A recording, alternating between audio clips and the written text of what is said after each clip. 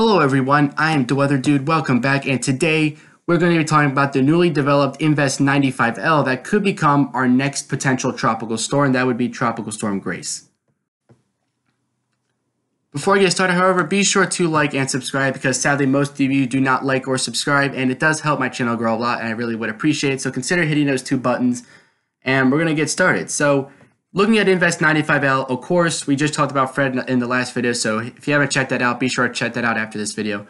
But it's August. We're starting to go on this little upscale here. Actually, let me change my my color. We're going on the uptick, right? This is what starts to happen climatologically in August. And climatologically speaking, we could see this happen through September and even October. There's still a little spike up.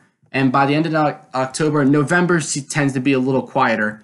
And hurricane season ends right about here. But notice December can still have activity. Now December compared to say like May or June is still a little less. But just know that activity is possible in December, although it's not all that common. But still, hurricane season runs through the end of November. So we still got like 85, 90% plus of the hurricane season remaining. So let's look at Invest 95L right here. And it's been upgraded to a medium chance of development here. 40% chance, 40 to 60 is considered medium. So you can see here, 10 to 30 is considered yellow, which is low probability. 40 to 60 is medium, and then 70 to 100 is considered high. So let's look at this. Tropical wave over the eastern tropical Atlantic, several hundred miles west-southwest of the Cabo Verde Islands, producing some showers and storms. We could see gradual development, and we could see a depression or a storm by early next week as it moves westward around 20 miles an hour. So it's moving pretty fast, near 20. Still pretty fast. Usually the systems move about 12 to 15 miles an hour, or 12 to 16. The system could reach the leewards and the windwards by the time we head into late Saturday. So here it is, and if you want to call it a quote-unquote cone, yes, Eastern Dominican Republic and Puerto Rico and Lesser Antilles, you guys are all in it again. And with Fred, we actually did have tropical storm force winds observed in southwestern Puerto Rico and Eastern Dominican Republic. So we could see the same thing repeat with this system. Now notice the chance for it to develop in the next 5 days is higher than in the next 2. So expect development maybe in the next 3 to 5 days or more. 40% chance of the, again. Looking at the current storm information, sustained winds according to tropical tidbits about 30 miles an hour. Pressure, 1,010 millibars, so similar to how Fred was when it was a pre-tropical system. Radius of maximum wind, which in that case is 30 miles an hour, goes out about 50 nautical miles, so about 55-ish miles from center. So it's slightly a bigger wind radius than what we had with Fred. If you look at Fred real quick, radius of maximum wind is 40 nautical miles, so it's a little bit less with Fred than it is with this system. So maybe a bigger wind field is certainly what it looks like here looking at this system. Looking at it on satellite, it looks quite lopsided. For one thing, it's moving pretty fast. As you can see, at 8 a.m., we'll get an update for this at 2 p.m., but at 8, the center was at about 33 degrees west and about 11 or 12 degrees north. So looking at that, so 33 was back here, so center is about here, most likely. A lot of convection associated with it, mostly on the south side. Again, it's kind of similar to Fred at one point. Still a lot of convection. It is moving quite fast. Like I haven't sped this up, really. I mean, it is actually moving fast. Like it was at the center of the screen at the beginning of the loop, and it's pretty much leaving the screen at the end of the loop. So a lot of convection. We're starting to see a little bit on the north side start to blossom up. South side convection is also blasting. So signs are strengthened, but you don't see too much on the eastern side. So it's a little lopsided. I mean, if there's too much convection on the eastern side or on the west side, both cases considered a lopsided system. But again, it's just an invest. So we still got a lot of time. But you could definitely see there's some sort of broad rotation there, but more so to the untrained eye, it just looks like an area of convection that's moving from east to west. And that's kind of what it looks like to me as well. But there could be a little area of broad rotation. And according to the European right here, you can see it. Sort of a broad elongated rotation, sort of like this. And we do have some strong winds on the eastern side, but we don't really have that that convection over there either. So let's look at the sea surface temperatures for where the center is. center sitting at about on 82 degree waters. And if we follow the track, all right, so if we bring it, let me actually zoom out a little bit more. So here it goes, moving in this direction towards the north and west, west-northwest. Waters will continue to get warmer, 83, 84 maybe. So similar to what Fred went through. But waters could be a bit cooler, of course, behind a tropical system. Sometimes waters can drop ever so slightly in temperature. But still, 82, 83 is still warm enough for a tropical system. And let's look at the winds here. All right, so you can see the wind gusts are recorded to be around 40 miles an hour right there, according to the European model. That's pretty much right now. We're going to get into the models a little bit later, so I won't show too much. But it could continue to move towards the west, and we'll see if it could develop a low-level center like this, a closed low with some potentially strong winds now on the north side. So we'll see with the European model, but we're going to look at the models a little bit later. Let's look at the dry air map. How much dry air is there right now? The reason that there's so much convection on the south side and not the north side is because you can see right here, the north side has plenty of Saharan dust. And there's just plenty ahead of it too, but we'll see if it can retreat faster. The storm is moving a little bit faster, and that does hurt it, right? We saw that with Elsa. That does hurt its strengthening. How? Well, first of all, if it's moving at near 20 miles an hour, it can't enjoy the good environment that it's in as much, so it's going to be a little bit weaker than if it were to move slower. Also, a faster moving system can fall apart quicker.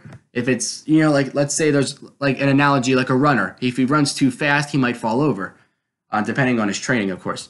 And that's the same thing with this. If the storm moves too fast, it might lose its strength like Elsa did. So this storm is moving pretty fast. Not as fast as Elsa, but it is moving pretty fast. So because there's dry air on the north side, there's convection developing on the south side. It has to adapt to the environment that it's in. So also another reason, if it's moving too fast, is because if it moves faster than the dry air is retreating, it might catch up to the dry air and then pretty much like the storm could kill itself, essentially, and just pretty much fall apart completely. So I know the storm, obviously 95L, I'm sure a lot of storm trackers don't want it to die, but we will keep an eye on it for sure. Looking at the wind shear, again, based off the coordinates that it's at, so here are the coordinates again, 33 degrees west and about 12 degrees north, but it has moved since then. So let's look at it on the shear map. I will actually change my color once again because the color is a little bit darker. So looking at this, pretty much staying in this zone. So wind shear is pretty low. There is some little areas of higher shear out ahead of it, with just one little area. Other than that, for the most part, shear is pretty low, as the same environment pretty much that Fred was in. So Invest 95L, not too much shear for you. Here is the low as of 8 o'clock this morning. Again, here the same coordinates that I just showed you earlier.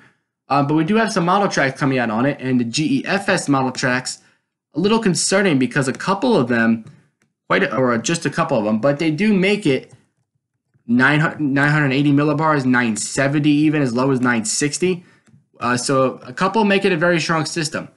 But again, I like to look at these more so for reference to track, not strength. Though we have other models and guidance for that. But you can see it brings it west towards the same general area. A couple models bring it into the Caribbean, couple bring it north towards the Bahamas. And even one model, or actually two-ish, do have a landfall in Florida in the next 10 days. But Florida, I would say, focus on Fred right now. I got to invest 95L for you. That's just waiting in the wings. But here is 95L. Now the GEPS model tracks, these sets bring a little bit farther north, closer to the Bahamas, and even Bermuda. Maybe a couple have it getting close to Bermuda. A few have it going through Key West. So these sets of tracks bring it farther north. Some of the GEFS tracks had a little bit further south. So of course, there's a little bit of model disagreement. Intensity guidance, have it going up pretty steadily after about 48 hours. So again, over the next few days, because it's after the 2-day point. And quite a few have it a strong tropical storm. Quite a few have a Category 1 hurricane. I know there's only a few models on here, but pretty much 3 out of the 4, or 4 out of the 5. I think there's 4 though. 3 out of 4 have it a Category 1 hurricane. So definitely something to keep an eye on. I'd say it's worth watching, considering that it's in the same development area that Fred was in. And the fact that Fred successfully developed, I know every storm is different, but This one certainly looks like it could develop over the next 5 days. So here we have some European track guidance here, and you can see it brings it in a west-northwest direction, same movement that Fred is doing. And I know I'm comparing it a lot to Fred, just for comparison's sake. But you can see then it makes a little bit more of a northwest turn according to these. Now these have it all over the place because a couple bring it closer to Bermuda, a couple have it all the way almost near South America. But the majority do bring it near Puerto Rico, Dominican Republic, the Bahamas, and then maybe even further on from there. So this is the European track guidance, the European ensemble track guidance, I should say. So bring it a little bit farther towards the west, something we got to watch. So GFS, so I fast forwarded a little bit, and I selected the Western Atlantic region, and I fast forwarded to when it was starting to show up on the map. So all these models, the GFS, Canadian, and European that I show you, will all start at Saturday morning on the 14th. Kind of disregard Fred on your screen. That was another video if you want to go watch that one. But here is 95L, potentially Tropical Storm Grace. We don't know yet, but 95L for now. According to the GFS, hits the Lesser Antilles by Sunday morning on the 15th, and then moving through the Dominican Republic, and again, right between Cuba and the Bahamas, like the same track as Fred. And then moving to the north and west, not much happening with it. It might merge up with some moisture off the Carolinas, maybe the remnants of Fred, and maybe develop a tropical system out there. But again, same sort of track. So it brought it through this way and then this way, and pretty much having a Florida landfall actually. Wasn't very strong, but there was a Florida landfall by early Friday morning, whatever was left of it at that point. Again, it all depends on land interaction. Canadian model, here we have it, and it looks a little stronger. Again, we're fast forwarded to Saturday morning, the 14th. So there it is, looking a little stronger. And as we bring it west, this one goes right over Puerto Rico, so that's not good for you guys. Thankfully, it looked like only the southwestern portions of Puerto Rico got the tropical storm force winds from Fred, but I know there's a lot of heavy rain that's still falling as well. Moving to the north and west, pretty much get the Bahamas, southern Florida, then out over the eastern Gulf, and then it ends after 10 days, so I can't really go farther. But there it is, right over the northeastern Gulf of Mexico, still sustaining some tropical characteristics. Last model here, the European model. Here it is, again, starting. Now, this time we're starting, because every click is 24 hours, so we're starting at 8 p.m. on Friday, 8 p.m. Saturday, 8 p.m. Sunday, again, right over Puerto Rico, and even stronger than what the Canadian had it, so that's not good for you guys, I know. 8 p.m. Monday over the Dominican Republic, 8 p.m. Tuesday, it's over Cuba. 8 p.m. Wednesday, still near the northwestern part of Cuba, so stay near Havana and Key West in Florida. And then 8 p.m. Wednesday, Thursday, and this is Friday. Still some moisture, but it may be, according to the European, it's going to weaken. But I would just focus on the track for right now. Moving in this direction, maybe closer to New Orleans instead of the Florida Big Bend. So we're going to watch the Invest 95L. We got to watch Fred. There's a lot to watch in the tropics. So thank you guys for watching this Invest 95L video. Potential tropical storm, maybe Grace. We'll see. I am the Weather Dude signing off. Till next time, I'll catch you guys in the next video.